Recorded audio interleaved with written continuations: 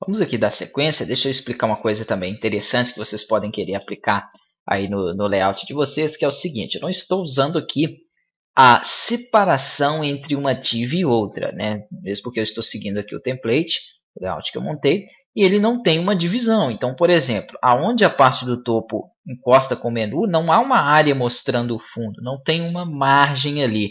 Se vocês quiserem colocar para deixar as áreas separadas, é muito fácil. Vou pegar, por exemplo, aqui a área do menu. Vamos supor que eu quisesse dar um afastamento para a área do topo. Então, vou utilizar aqui uma margem. Eu posso somente utilizar a margem e colocar os valores, ou posso utilizar diretamente uma margem voltada para o topo, que é a margem if top. Aqui eu vou colocar, por exemplo, 10 pixels. Vou dar um Ctrl S e vou atualizar aqui dentro do meu navegador. O que acontece então? Ele vai me mostrar o fundo preto, que é a área do conteúdo. Então ele vai deixar aqui uma distância de 10 pixels entre ela. Poderia fazer a mesma coisa aqui, ó, para a parte de baixo. E aí eu colocaria aqui então uma margem bottom, que seria aí a margem inferior. E aí também a minha área do carrossel, né, aqui de baixo, teria um espaçamento, ficaria afastada aí da minha área do menu. Ou posso fazer diferente. A margem você não precisa somente definir por área. Vamos supor que eu quisesse definir mais de uma área, eu posso colocar aqui, por exemplo, vários valores. Então eu tenho, por exemplo, a minha margem, e aqui na frente eu coloco 10 pixels, coloco a vírgula, coloco mais 10, por exemplo, coloco a vírgula, vou separando dessa forma. Ó. Vou dar um Ctrl S só para que vocês possam entender aqui, ó, e vou atualizar. O que ele fez? Deixa eu colocar um outro valor aqui também para essas duas áreas, 20 e aqui 20. Ok. Ctrl S para salvar e recarregar aqui dentro da nossa página. Deixa eu ver aqui porque que ele não deu assim.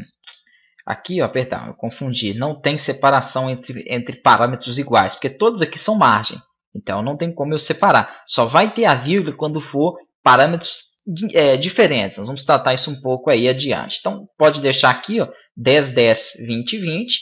Né? Vamos aqui atualizar para que vocês entendam quais são. Aí, ó, deu certinho aqueles valores. Então eu tenho aqui 10 pixels na parte do topo, que é o primeiro aqui inserido, como vocês podem ver.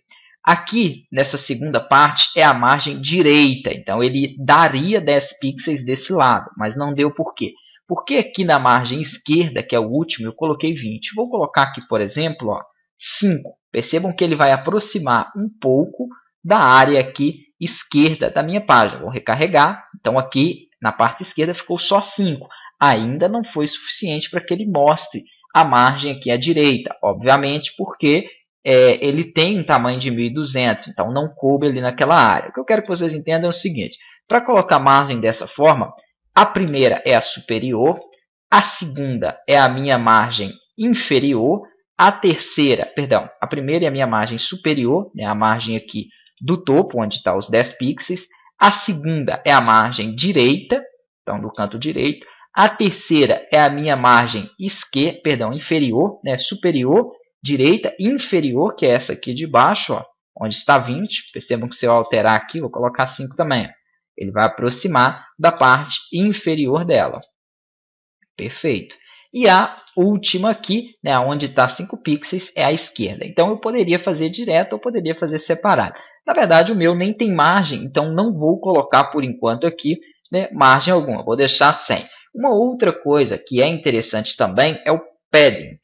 Vamos entender o que é o padding. Nós vimos a margem, agora vamos entender o que é o padding. Vou deixar aqui mais ou menos, né, ele também tem aqueles parâmetros. Olha, se você pressionar aqui, ó, padding, pressionar o Ctrl barra de espaço, ele abre essas propriedades. Então, vou colocar aqui o padding left, na esquerda mesmo.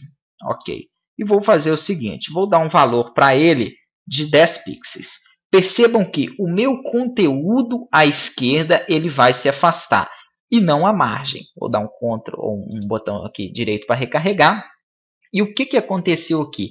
A parte, né, às vezes fica até um pouco mais difícil para vocês visualizarem aí, porque o texto é muito tá escuro. Poderia fazer aqui no carrossel, que fica um pouco mais fácil de explicar. Então, vou dar um Ctrl X, mais fácil de ver, na verdade.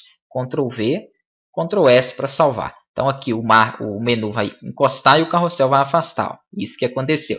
Então o padding ele é o afastamento do conteúdo para a margem. Aqui é bem interessante esse afastamento. Se eu não defino que ele vai ser, por exemplo, na esquerda, se eu só coloco padding 10, ele vai entender que todos os lados, a parte superior, a parte da direita, a esquerda, todos os lados vai ter 10 pixels de afastamento. Isso é para o conteúdo não ficar muito colado. Percebam que isso eu tenho no meu template em alguns casos. Ó. Aqui, por exemplo, aonde eu tenho a parte interna, eu não vou querer que a minha logo fique colada aqui na área do conteúdo. Então, ele vai ter um afastamento ali pequeno, né, para aquela área. Isso aí nós vamos controlar também depois aí quando nós já tivermos inserindo o conteúdo.